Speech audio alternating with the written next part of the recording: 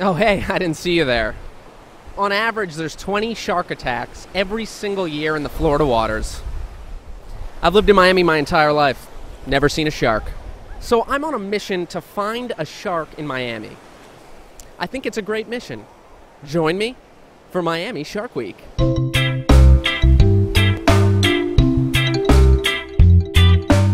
So I set out on Miami Beach to find out what the locals had to say about sharks. Have you ever seen a shark? No. Never? If you guys had a pet shark, what would you name it? Pookie.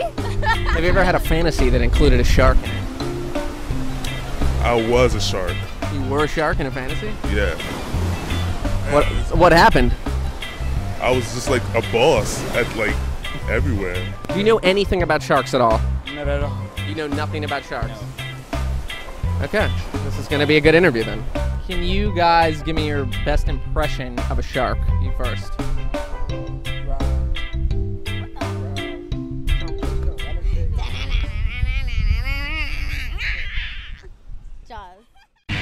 Next, I met with a man who punches sharks in the face for a living. Mark the Shark. The Shark Hunter. A Miami charter boat captain who habitually hunts for what he calls monster sharks. Mark? Yes. Thanks for doing this. Mark? Thanks for doing the interview. All right. So, how long have you been hunting sharks? About 35 years or so. Miami.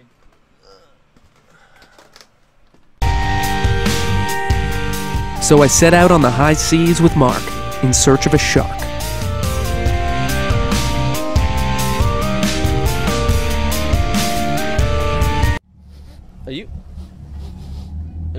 Are you wearing Gucci Rush for men? What did sharks ever do to you?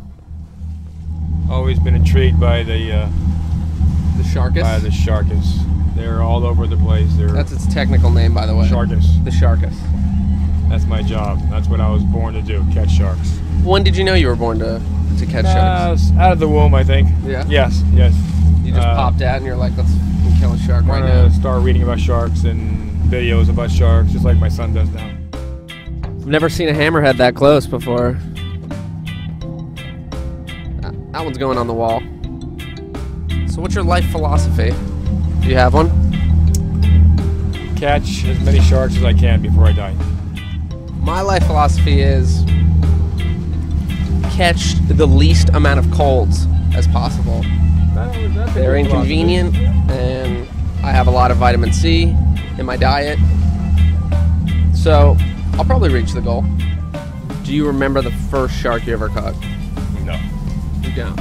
I remember a lot of firsts that I can't say on camera. Your first bowl of macaroni and cheese? Yeah, roger that.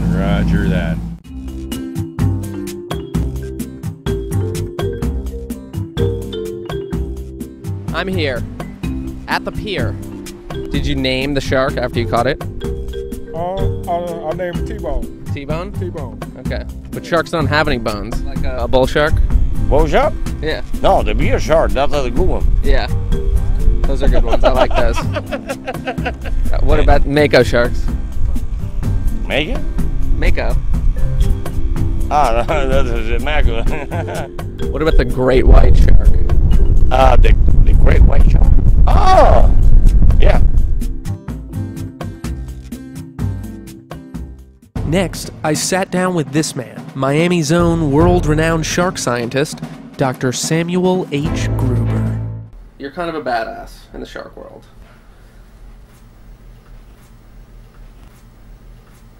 If you look on the Wikipedia page for lemon sharks, I don't know if you're aware of this, it basically thanks you for giving us, the world, almost all its knowledge on lemon sharks.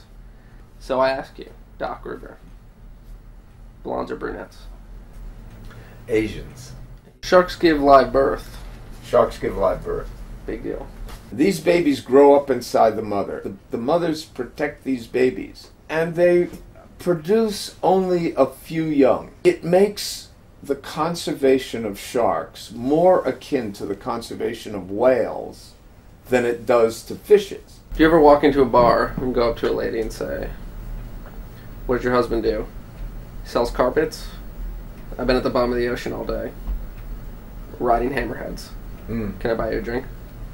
Yes, before I was married. Most shark attacks in Florida are bull sharks. Okay. They love warm, shallow waters. Bull sharks like to just attack you like a bull and just tear your flesh right off of your body. Probably take a leg off, and they drag you down to the depths of the ocean, and then they just continue to slowly eat you while you're alive.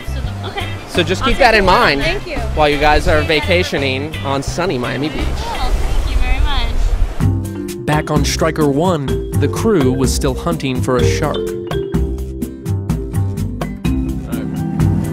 That's disgusting. Somebody get a shirt on her.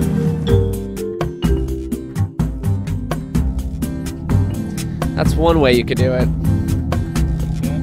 I'd use a different bait if I was you. So I know you've taken out celebrities out on your boat. Tons.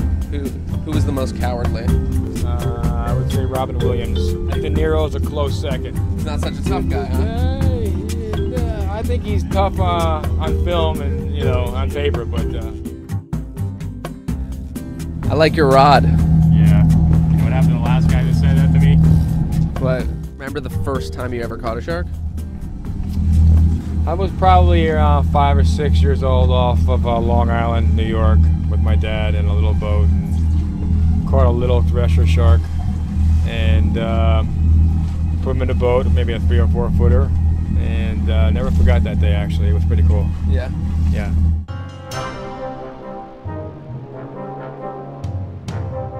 What are the chances, percentage-wise, if I were to go to the beach right now, hop in the water, what are the chances, percentage-wise, that a great white is going to eat me? Wonder what kind of great white we're talking about, because there ain't any around here. What would be a good defense? Strike it in the nards, maybe? What is your stance on shark fishing, like a charter boat that goes out and fishes sharks for tourists? Are you familiar with this Mark the Shark? I know Mark the Shark personally very well. You do? And I actually worked with him before he went over to the dark side. I have no problem with them catching sharks for sport and fun. Mm-hmm. My problem is killing them for no reason at all.